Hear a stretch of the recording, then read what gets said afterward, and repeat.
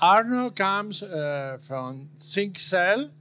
It's not the first time that Arno is visiting us, so thank you, Arno, for coming again. And of course, thank you, ThinkCell, for being one of our gold sponsors this year. So, Arno is talking about a disaster. I hope that the disaster is more or less something we can survive. So thank you very much, Arno. All right, thank you very much for having me.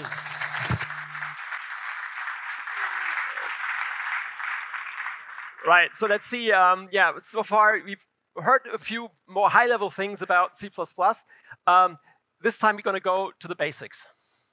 Drill down to the very bare bone of the language. And there's a problem there, and that's what I'm going to talk about. I don't know if it's a disaster. Maybe I'm exaggerating a little bit, but you be the judge. All right, so the standard library likes value semantics, right? We're not Java, we're not doing references, we are doing values. And the prime way we advocated that was the standard library, how it was built. Every container contains values. And then somewhere around past like 2010-ish, they noticed that if you do everything in values, you need to copy a lot. And we wanted to avoid copying. So Rvalue references got invented to avoid copying and replace it by moving. And you probably all know this. So if you have a vector of vectors and you generate another vector to put into the vector of vectors, then you just write std move in order to reuse the resources of that vector and stick it into the vector of vectors. So you don't have to do a reallocation, which is good. Now, there's another purpose of Rvalue semantics, and I think maybe it came afterwards, maybe a little bit by accident. That's managing lifetime. So in C++11 already, they had std cref to encapsulate a reference. And then they said, well, if that reference is an Rvalue, like some temporary, then that reference is not going to live very long. So we are scared, and we are not going to allow creating a cref from an Rvalue. We only allow lvalue references. And then C++20 ranges came along and said, well, we have these range adapters. Here it's a filter. And these filters are evaluated lazily if you're not familiar with it. So you have some container and you attach a filter to it. That means the filter doesn't get executed right away. It just, basically the filter just stores a reference to that vector, and when then you ask that filter for elements, it will then start filtering the vector. And that reference is also a reference. It's stored by reference inside that filter. And if you would write something like this, and it would compile, then that std vector that you created would go out of scope by the time you start using your filter, and that wouldn't go very well. So they said, well, we're not going to make this compile. We're just going to disallow this. And there they also started and say, okay, we do some reasoning based on the fact that this is an Rvalue.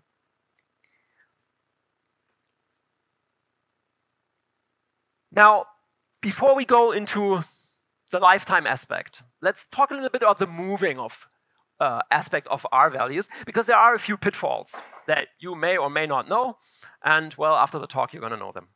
So let's say we have this, okay? We have a variable a that's const, and we return std move. What happens? So hands up if you think it gets moved. Hands up if you think it doesn't get moved.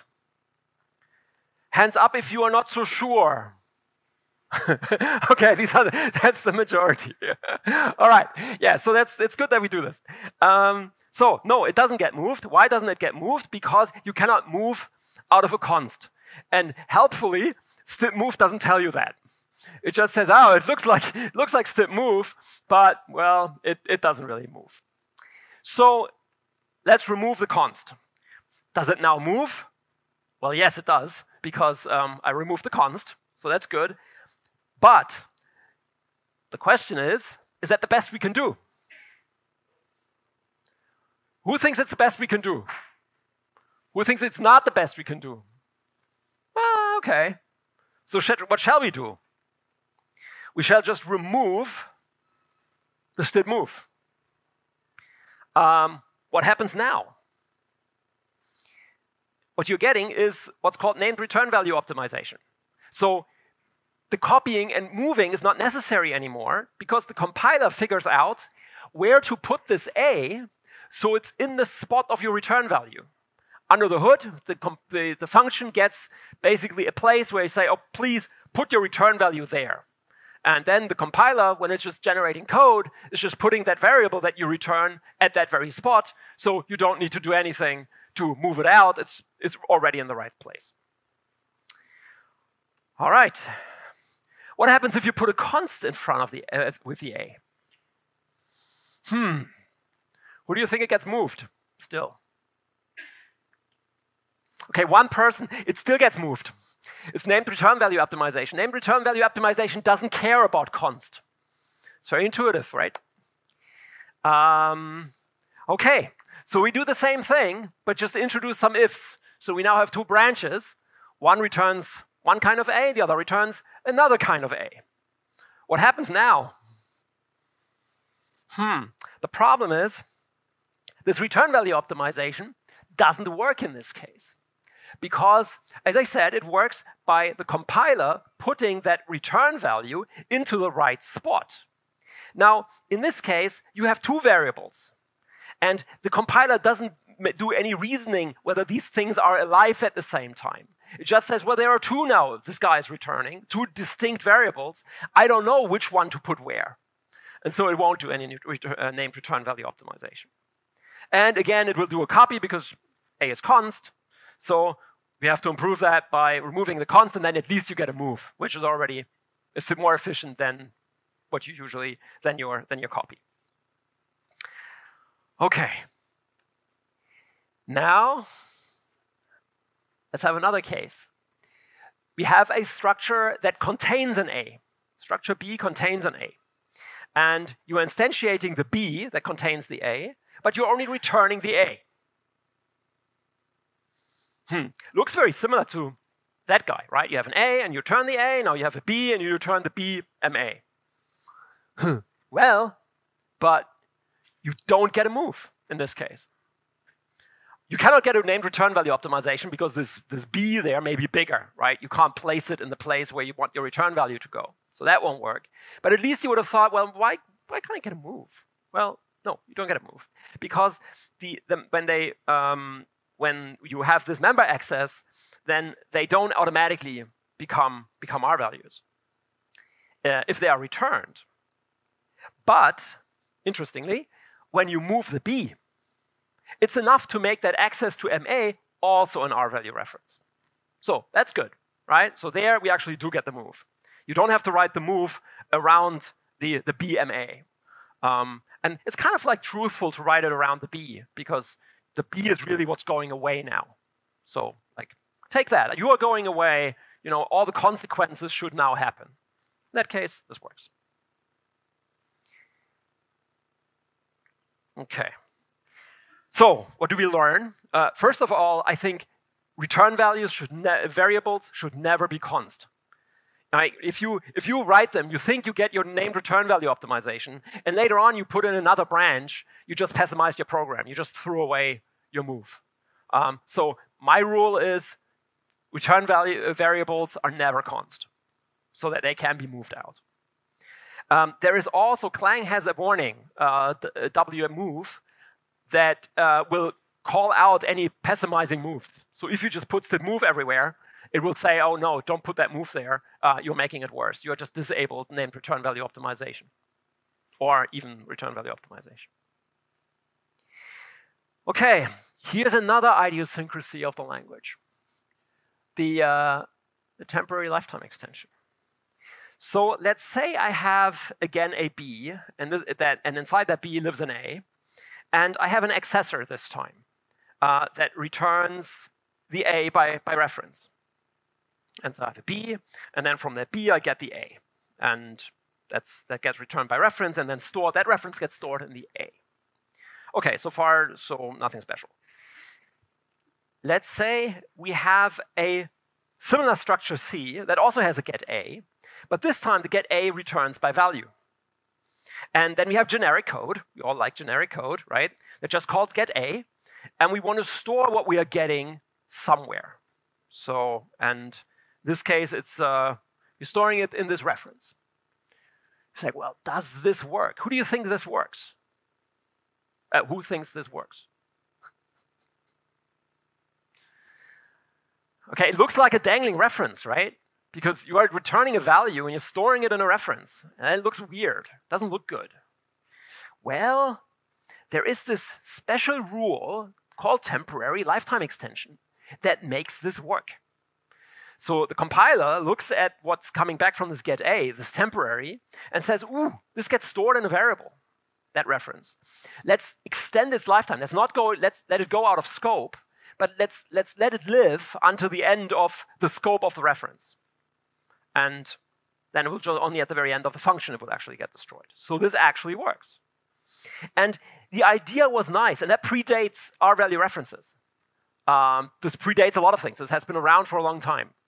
The idea is, okay, you can always write kind of auto constref something, and irrespective of what the function gives you back, whether it's a value or a reference, automatically the right thing happens. Nice idea. Does it work? Well, not so much. So let's say we have these A's are less comparable, okay? And we are now calling, we now again having a function, get A, that returns you a value of A. And this time we're just not storing that value of A. Instead, we have two A's and we want to store the minimum of the two. Quite natural, right? So you're running stdmin of get A, C1 get A and C2 get A. And you store that in your reference. Looks very much like what we had before, right? The auto const A got stored down there, B or C, get A. Now we have a stdmin in between. How bad can that be? Well, very bad. You look at the implementation of stdmin.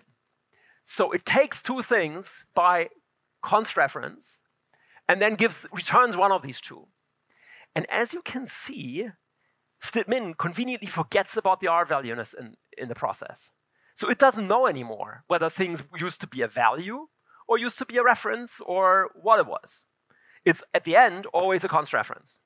And that const reference then gets assigned to the A, and the compiler doesn't have any way to make that temporary live longer because there's no temporary. There's just a reference for the compiler. And so A will dangle. Now, how can we fix this? There are more than one problem. There's more than one problem here. The first problem is that we forget about the Rvalueness, right? So this we really have to change. So let's make this now in vein of C++11, let's make this a forwarding function. We take these things by universal reference and forward one of the two. And that means that if, yes, they have to agree now on their Rvalueness. That's still a little bit of a problem here. But if they do, right, if these two are compatible as far as their return value is concerned, then you would actually get the right thing. If you plug in two Rvalues, then you'll get an Rvalue out. So now our implementation of min correctly returns an Rvalue reference of A. So we at least have a chance now to do things right, because we know that things are in trouble. The problem is A still dangles, because this temporary lifetime extension only can extend the lifetime of temporaries, which are PR values, actual values which are generated on the spot right there. If they are receiving an Rvalue reference, which is still a pointer to somewhere else, it can't really do anything. So it doesn't create a copy silently. If there's no temporary lifetime to extend, it doesn't do anything. No copy here.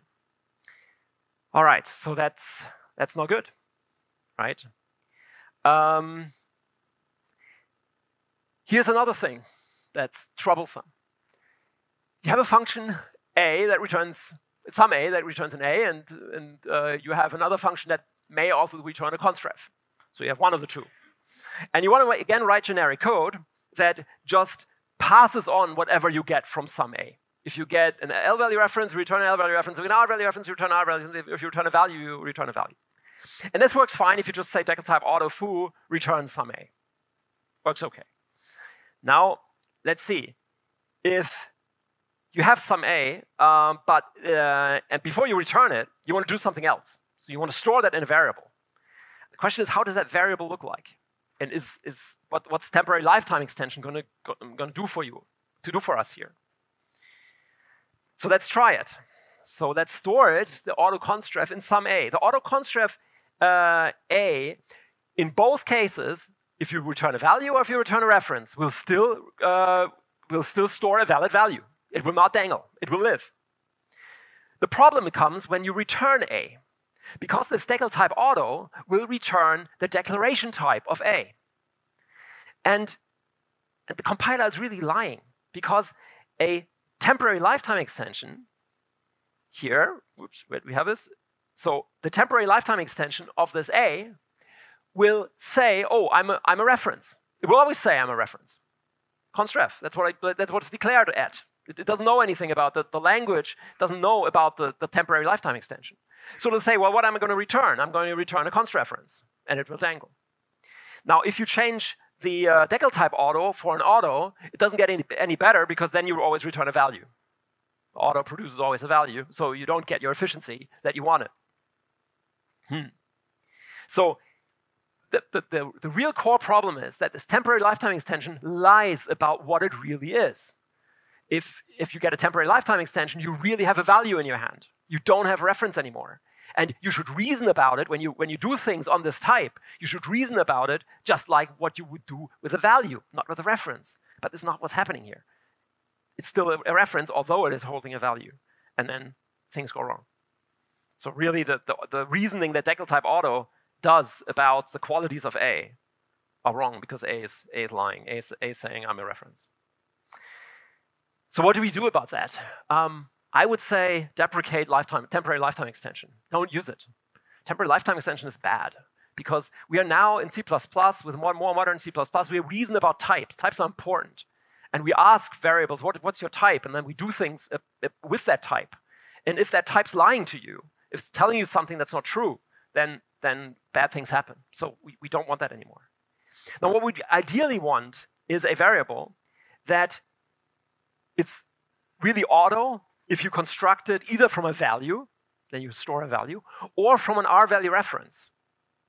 If you write decal type auto, it will store an rvalue reference if you get an rvalue reference. So that doesn't solve the problem quite, because you also want probably to copy when you receive an rvalue reference. That was that std min example, or our min example, where we return an rvalue reference. You want to store that by value. And you want auto const ref if it's constructed from an lvalue reference. I have no better way to do this than with a macro.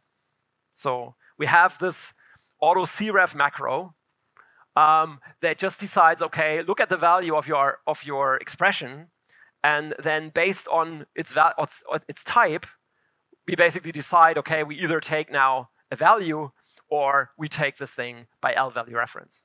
And rvalue references we put into this value bucket and return or store it by value.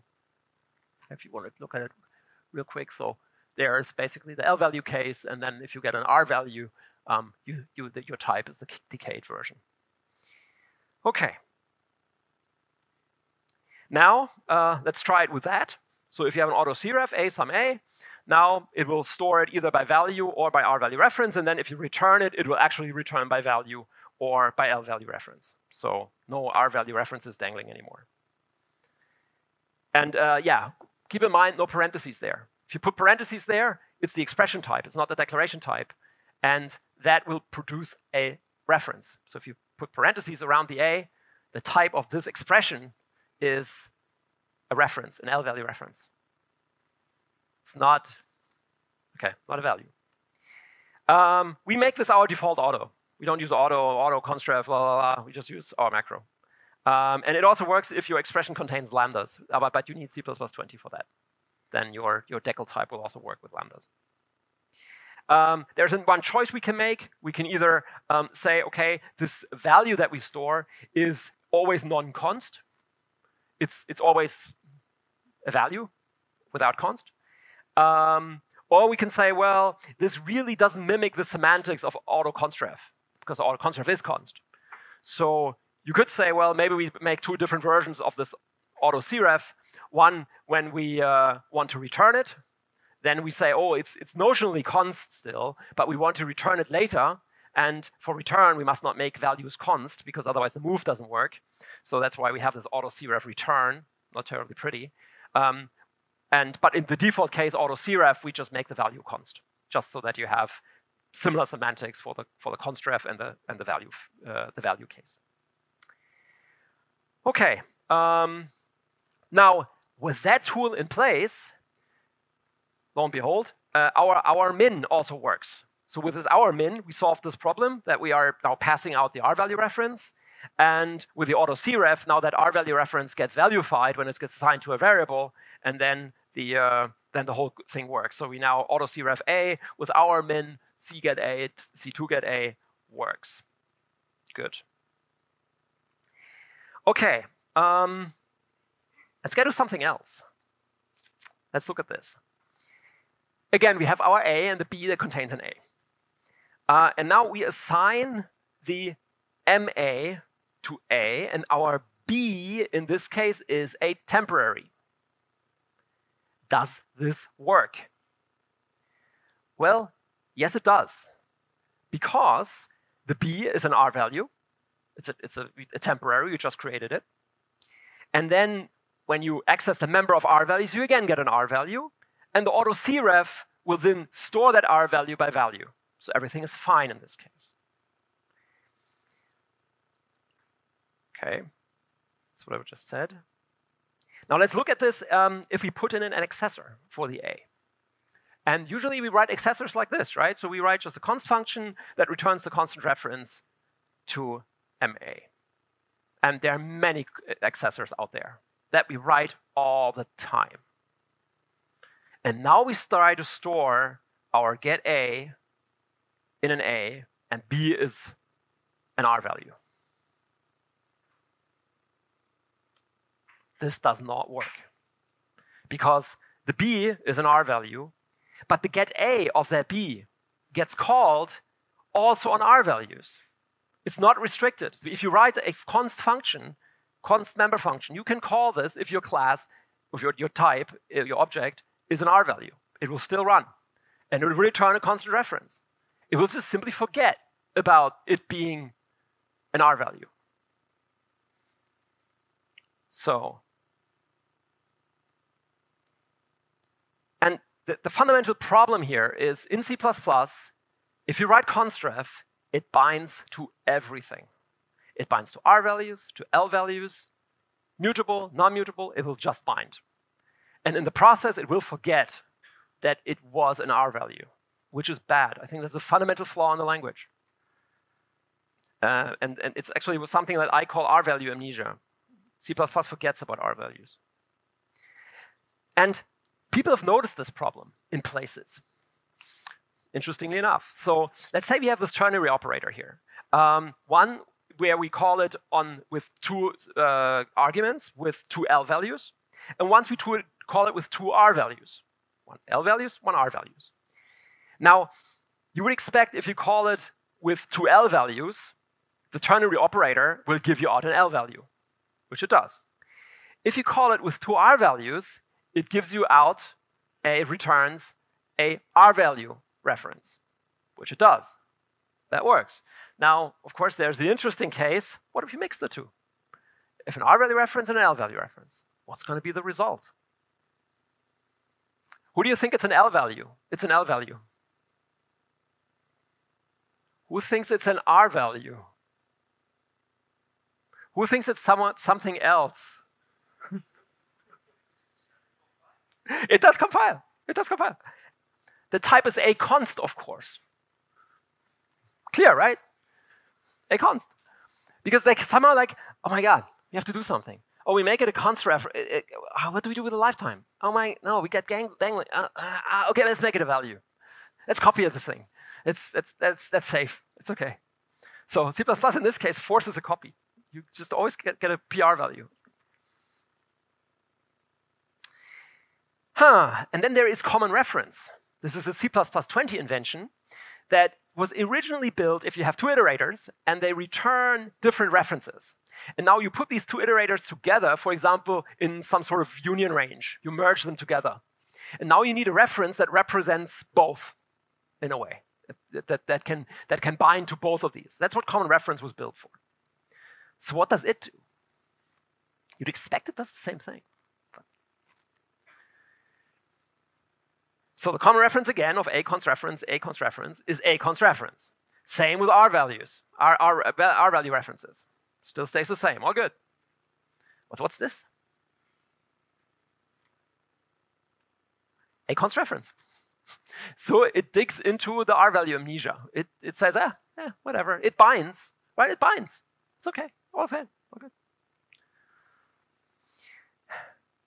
What's this?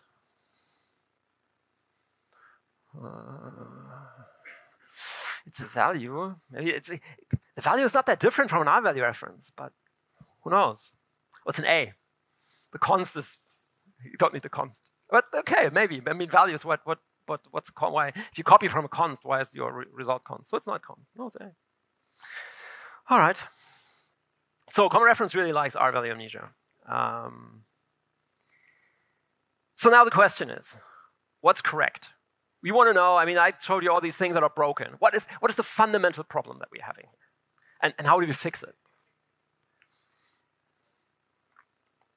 So let's look at what references promise. So when I have a reference, what do I think about that reference? What can I do with that reference? So one thing is the lifetime. You either have a short lifetime, that's an Rvalue. It'll go out of scope very soon. And then there's a long lifetime for lvalues, longer lifetime. And then you have mutability. They're either immutable or they're mutable. And then you could add that little property on the Rvalue reference that you can scavenge. That you assume that if it's mutable and it goes away very soon, then you can steal its values. So that's also probably shouldn't fall from the sky. So, and this is what C++ is doing. These are the binding rules of C++. So everything binds to constref. And okay, the mutable ones bind to the const ones, that's okay, but not vice versa, that's good. But you can see it's violating the lifetime constraint. So the lifetime becomes from something that has short lifetime, suddenly has a long lifetime. It just gets by binding it to a constref, you can extend the felt lifetime of this thing. It suddenly gives you a bigger promise than it really can fulfill. And you can kind of already see how you should fix this, right? Just turn some arrows around. This is how it should be. So now you have the const Rvalue reference is the one that everyone binds to because it promises short lifetime and it's const. So it's kind of the weakest of all of them. And then everything kind of happens accordingly, right? So this can scavenge will just prevent the lvalue reference to bind to the Rvalue reference. Because yes, it is mutable, but the problem is that someone will take its values away. And then the lvalue reference is going to be naked. And that's probably not good. So that's why you don't want this arrow. But other than that, that's what it is. So you only bind when you have less lifetime, less mutability, less scavengeability, if you want. And you can see that only lvalues should really bind to constref, because constref is an lvalue. And constref is now the new constref, basically. It's a bit strange. Gets something to be used. And it's so sad. Oh, we broke it. It's broken since the standard got invented. You know, what are you going to do? The world could have been nice, but it's not. So, is there any chance to fix it? And this is very hypothetical, okay? So far, I mean, I think I found no problem with it to do it that way. But maybe one of you comes up with a problem why you can't do this. Okay, and I haven't implemented it. It's just an idea. It's like, okay, if you put up a problem, you say, oh my God, everything's broken, then you kind of are obliged to show a path forward and say, oh, well, this may be how we can fix it. And there are some prerequisites, right? So we can't break existing code. It must continue to work. Otherwise, well, all the other developers will hate us. And we also have to be able to mix and match. We have to take existing libraries and just put them into our newfangled system, and it has to work. So we have to be able to mix them in one code base. So here's the idea. We say, well, any reference either binds according to the new rules or to the old rules. And since the binding of that reference only happens at the beginning of the lifetime of the reference, this is kind of nice, because then we can say, well, once that decision is made, once this thing is bound, that reference will keep living according to its rules. There's no long distance influence of anything. Once the type is set, the type is set, and then it will work according to the rules. Only when the new binding is happening, there's a new reference to be created. Then again we have the choice. Okay, what are we going to do? Which rules are applying? And I said, well, we do a pragma. We just switch off, on and off the new binding rules. We would just say, well, if there's an auto const ref A, then the old rules apply. And you can switch on the reference binding. You switch new reference binding. Then the new rules apply. And if you want to switch it back off, the old rules apply. So you can switch it up, on and off. So you kind of have, like, in your include headers, you would somewhere where you would have, okay, new binding rules, and then your file is written according to the new rules. So in order to jog your imagination a little bit, where do these bindings occur, or these reference declarations occur? Where do they come about? So that we know like what's influenced by that pragma that we introduced. So you have, of course, local global variables. You have structured binding. There you could create references. You have parameter lists, and for functions and for lambdas. Then you can initialize members in POD. Now there's also named initialization, but that's basically the same thing. Same problems, rules would apply. You have members that are initialized in constructors, and you have lambda captures. These are all the things that I came up with where C++ is essentially instantiating a reference. And in all these cases, this new rule versus old rule would apply. So here's an example. Say I'm declaring A in const reference A. Now I say, okay, new reference binding is on, and then I'm declaring a B and a C. If I'm now defining B, and I have a different reference binding enabled, the compiler would complain and say, no, you decided that B should follow these set of rules. Now you're supposed to follow that set of rules. That can't be. The reference, the type of binding has to agree. And then when you use it, the A5 compiles, right? Because the 5 binds to the int const ref. For the B, it would not work because it is new binding rules and it's an lvalue reference, so it doesn't bind. The prvalue 5 doesn't bind. But the int const ref would actually bind because it would compile. Because well, it's a rvalue const. That's our weakest reference. And unlike in the current C++, the bottom would also compile. So if you have an int a1 and then call ca, it'll also bind to your const rvalue reference, which there's no reason it should not. Okay, well, but say, well, what are the other impacts that this idea would have? And maybe it's not exhaustive, but I thought a little bit about, okay, what's the problem with the standard library? Any functions are usually pretty easy to re-implement using these new rules. Essentially, your const reference would be the const rvalue reference would be the new const reference. So whenever you're typing, oh, I want to take things here by, just look at it, read only, don't want to copy anything, you just type const ref. Big search and replace. In the type traits, there would be, I looked through the type traits, and they are pretty much then unchanged, besides the common reference, which would then have to make the right choices. But essentially, when you do const ref, you get a const ref. Okay, this is all very hypothetical, and the question is, what can we do now in our everyday programming to mitigate this problem somehow? And here are some mitigations that we use in our code to deal with this problem. First of all, we do use auto-cref. I already showed it to you to get around the temporary lifetime extension. We do have a bunch of macros for member accessors, so we don't write these accessors just with a const ref. But instead, we just delete the Rvalue accessors. Most of the time, that's why code works most of the time. You don't need member accessors for Rvalues. So we just say, okay, we'll just delete the Rvalue accessor for now, so that you can't accidentally access anything if your object is going out of scope or is soon to go out of scope. Then we have our own common reference. Here, the idea is simply, okay, you just calculate the common reference, and if one of the things that you passed to this common reference is an Rvalue, then you just demote whatever you're getting back to an Rvalue. So that's pretty simple.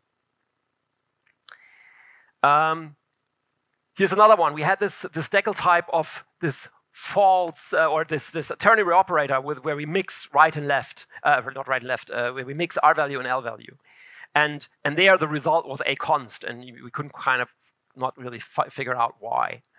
And you can fix that. Once you have a fixed common reference, you can now also implement this as a macro. And basically, before you evaluate that ternary operator, you turn your arguments into the right reference types.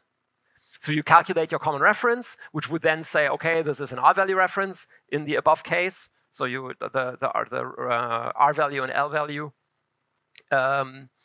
mixture. Then you would get an Rvalue const reference, const Rvalue reference. And then with that, you could actually feed that into the ternary operator, and then the ternary operator does the right thing. So that's something you can do. So that will basically replace all your ternary operators. Now, this works, as I said, you now get an A const Rvalue reference, and there's no copy anymore because you casted it before to the appropriate reference types. All right, so here's the summary. So I think the const lvalue reference, they made their life very easy to make it bind everything.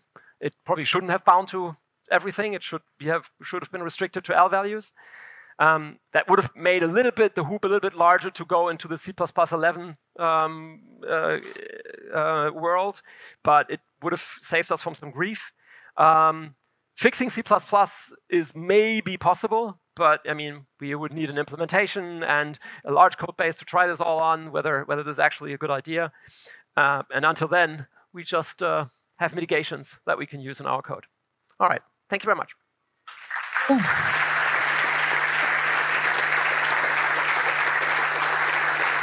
And I think we have time for questions. I know we have questions.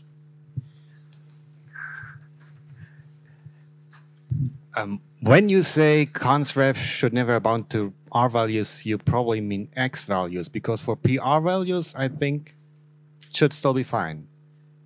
Well, outside of temporary lifetime extension, no. I mean, if you have temporary lifetime extension, then it would have been okay. Is it going to be okay in all circumstances? I mean, yes, with X values, you're certainly in trouble. If the R value is a reference, then you are in trouble. But my understanding was the const ref lifetime extension for prvalues is not something that needs fixing. Also, I didn't see that from your presentation. Well, except that it's lying about the type. Except that when you return this thing and you have decal type auto, then suddenly your temporary lifetime extension turns into an actual lvalue reference. So there is still a problem. So your value doesn't get lost. Okay, that's good. But when you then inspect the type of that variable, it will tell you lvalue reference, and then anything that does a reasoning about that type will break. Certainly see that with the const ref qualifier you had on the member function. There, if you have the pure R value, like you created an A and then called the member function get A, or created a B and called get A, that should not take the const ref qualified one, which is why you deleted the const ref one. in order to get rid of that. And I see that the PR value turning it into const ref is a problem here. Yeah. This will break. Yeah. So there you have your some A produces a PR value. You store it in your A, and now you return the A, and you have declared full decal type auto. Well, this will break. Because your temporary lifetime extension says, I'm an lvalue reference, I'm cool. I can be returned by reference, but nope. Sure. And my other comment, the real problem is like references. Say again? References are the problem. If it were all just values that we can work with, and it were more efficient, how values can be passed around and would not always lead to copies, but it's a different language. Yeah, it's a different language. I mean, and that's, I think, if you, I know that there is the val language out there, and some people love the val language, and then there is the carbon language, which made different choices, and I think they rather say, okay, I'm not going to go through the complication of making everything a value, and the problem is really not that bad.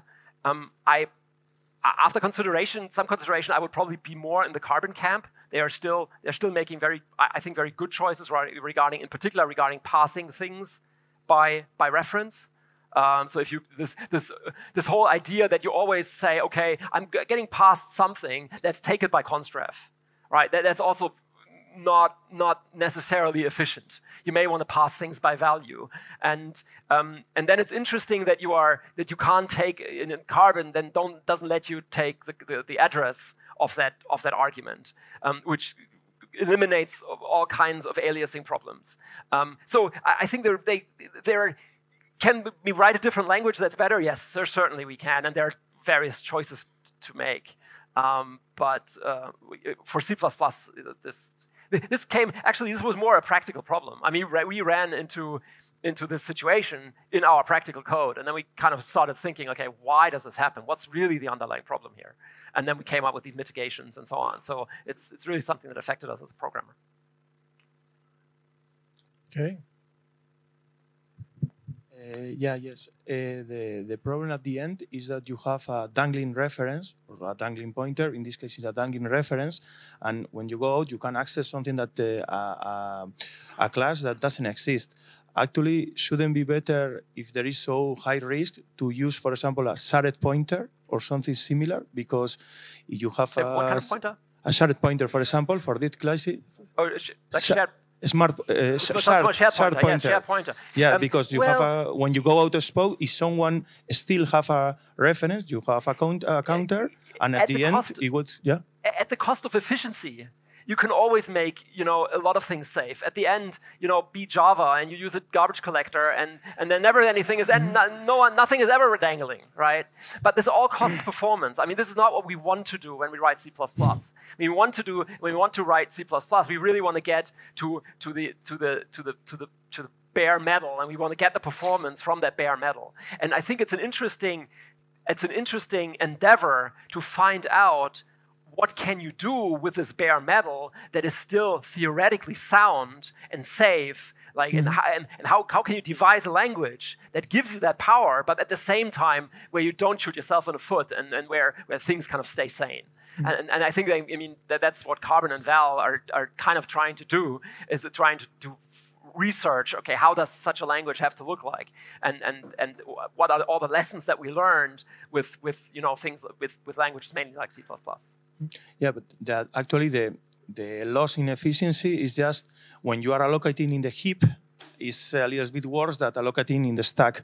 But you are actually to having, if a class normally is big, just having a small integer pointer that is counting up and down is enough efficiency. I mean, because the problem is that you have here a min, you are doing a simple function like min or max, or you can end up you have bad luck with a dangling reference, and your code will break would break in that situation. I think in many situations the performance will matter, and there's not for nothing that people write their programs in C++ and not in Java. So I think very few C++ programmers would start writing everything, with shared pointers just because of this problem. Yes. They would probably just stick to values, and and work around or say, okay, maybe it's my fault if I make this mistake. And it's, of course, the const reference binds to everything. I should have known. But I think there's a flaw. Is it so bad that we all have to switch to Java? No, I'm still writing C++. No. Okay. Thanks. Java, really? I saw lots of people going to Java and coming back to C++. First thing. Second thing, I declare as a goal in my life to get rid of any share pointer in any application. It's always a bad idea. Remember this. Share pointer is always a bad idea. Most of the time. First of all, thank you very much for a great presentation, very interesting topic. Do you think about turning this rule choose a compiler option, or because I'm not going to hack. I know. I'm not going to hack Clang to make it happen. I mean, we have. I think my hope would maybe at this point more that languages like Carbon get traction, and that then we can move on from C++ because they're probably. I mean, let's be real. I mean, there are many other flaws, and I think the race has not been made, but eventually probably someone is going to turn out as a winner. There's Rust, and there's Carbon, and there's Val, and there are all these languages that kind of aspire to be the follow-up language to C++. And maybe at some point someone's going to win. Yeah, and then hopefully the world's a better place. Let's see what that language then has as flaws. So we'll see. So, but my question is more like I see more or less, or I kind of think about it. The reason behind putting the macro for choosing all rules or new rules, but in the end that will hold a problem for maintainability and readability of the code, because when I use a function, I need to know if that function uses all rules, new rules, or something like that. And that's the reason I asked about the compiler flag, because when you compile, you choose okay, it's all my code base is going to compile with the new rules, and I'm happy about that. I think this. I mean, you could make it a compiler flag. The problem with it being a compiler flag is that you have to convert all your code at the same time, which is probably unrealistic. Yeah. So that's why. And then I thought, okay, can we somehow change the syntax of this kind of binding and that kind of binding, and I kind of mulled these different options, and that's the best I could come up with. But I mean, there are certainly other solutions, and I'm happy to discuss them. I haven't implemented any of it, so I can't really claim that that's the wisest choice. Let me throw an idea. What about just integrating it in a coding standard and having an analyzer to check this for you? I mean, it's easier than hacking the compiler. You don't need a new version of the language. You don't need a new compiler, and you still can achieve it. Hopefully, then hopefully your analyzer will figure out any of the dangling pointers you could potentially generate. I mean, if you pass this down far enough, then I don't know if they'll.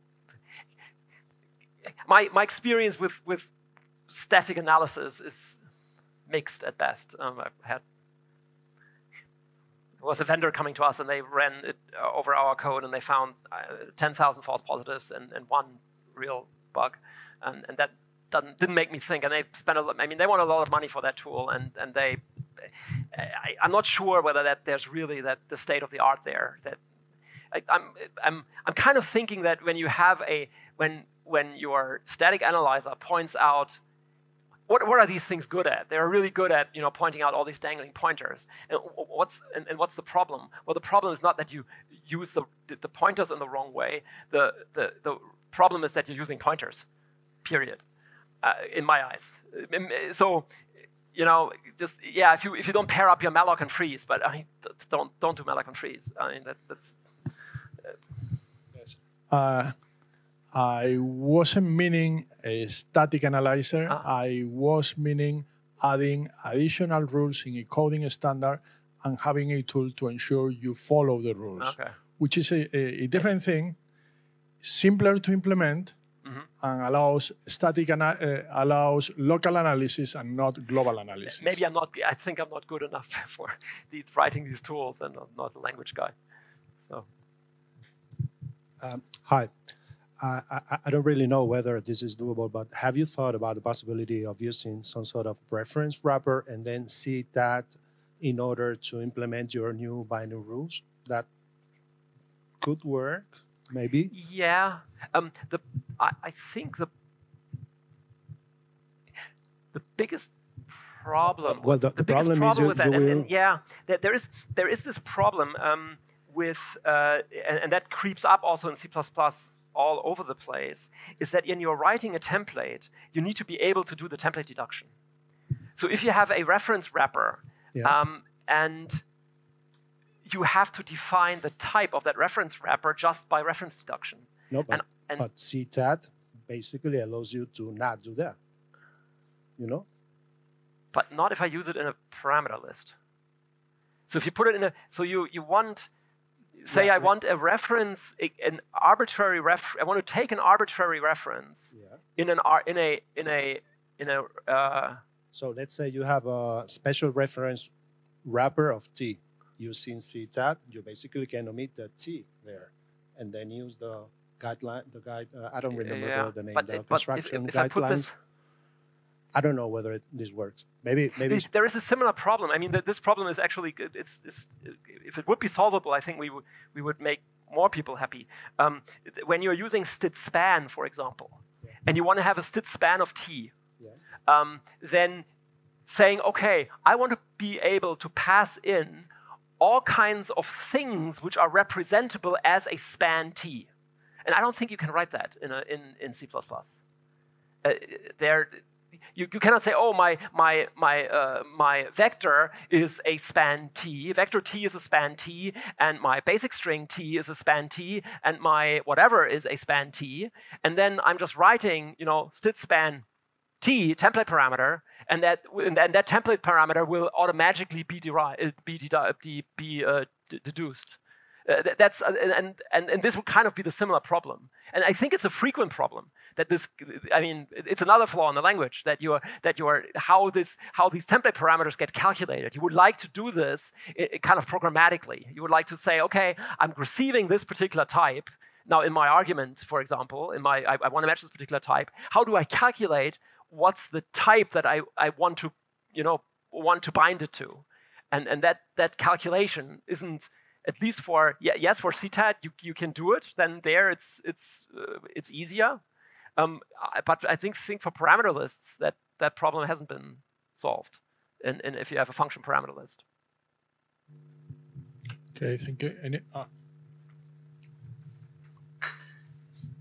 I just want to make some short remark that if you really like C++ and you really think that this is a disaster, you can switch back to C++ 98. Okay. Good point. Any other question? So thank you very much. All right.